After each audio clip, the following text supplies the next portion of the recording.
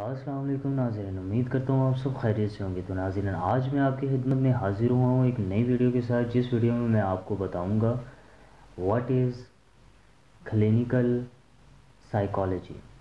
जी हाँ, इस जो लोग इसको नहीं जानते, इस वीडियो को देखने के बाद वो जान जाएंगे इसका स्कोप पाकिस्तान में, पाकिस्तान के बाहर इसकी क्या वैल्यू है, किस तरह से अप्लाई किया जा सकता है, कब आप अप्लाई कर सकते हैं, कौन सी यूनिवर्सिटीज़ ये पढ़ाती हैं कोर्स, और इसकी अहमियत क्या है, सैलरी क्या लगती है, आप जॉब कहाँ कर सकते हैं। तो इस वीडियो में मैं आपको तमाम इसकी रहनुमाई दूंगा और उम्मीद करूंगा कि ये वीडियो आपको पसंद आए। अगर ये वीडियो आपको पसंद आए तो इसे लाइक ज़रूर कीजिएगा, और जो लोग इस चीज़ से वाकिफ़ नहीं हैं उन तक भी शेयर कीजिएगा, और इस वीडियो को पूरी देखें ताकि आपको कंप्लीट गाइड मिल सके। तो आइए शुरू करते हैं। तो नाज़रीन, what is clinical psychology. Clinical psychologist meet with clients to identify problems, emotional, mental and behavioral in their lives through observation, interviews and tests. The psychologist will diagnose any existing or potential disorders, identify psychological, emotional और behavioral issues।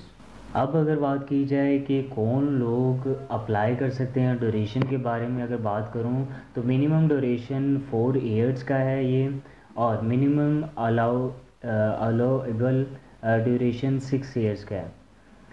Whole programme contains 8 semesters.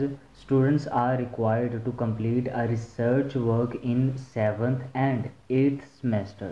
जी हाँ, अगर मैं दूसरी जानब बात करूं eligibility criteria की, तो intermediate, FA, FSc, ICS, Icom with at least 45% marks required. Foreign studies equivalent to 12 year education approved by ministry of education.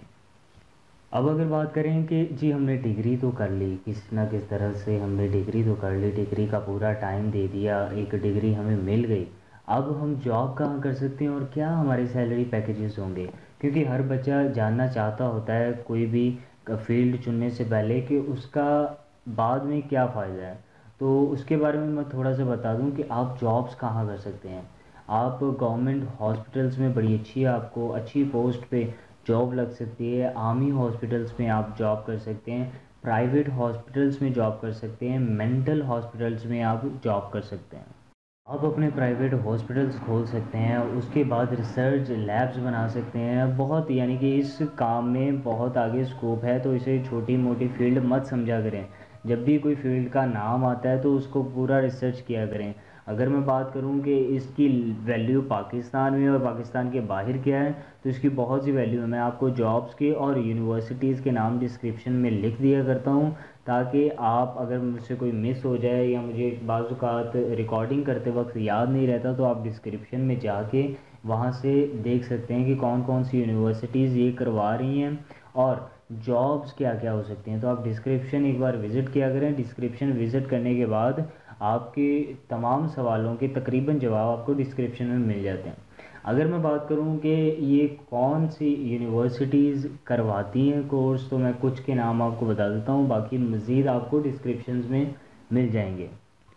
King Edward medical university Lahore, university of the Punjab Lahore, Khwaja Farid university of engineering and information technology रहीम यार Khan, university of Sialkot, gift university Gujranwala, Shifa तमीर Millat university, university of management and technology Lahore, और मज़ीद के आपको नाम description में मिल जाएंगे।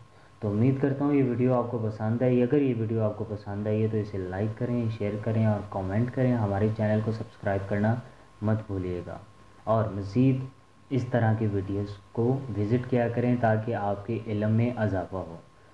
अल्लाह हाफ़िज़।